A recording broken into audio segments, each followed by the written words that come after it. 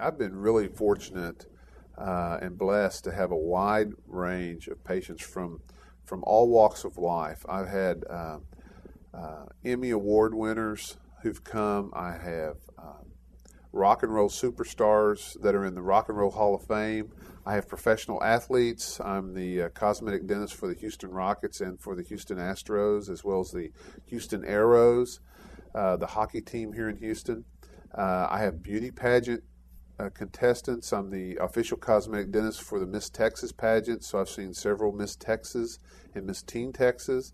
I'm also the official cosmetic dentist for the Miss Hawaiian Tropic pageant, so I get to see a lot of those girls, and it's really been great to get to know a lot of those people. But the bulk of the people that I see are just everyday people like myself who just want a prettier smile, who need more self-confidence, who've always been ashamed of their smile, or really have a pretty good smile but just want an awesome smile.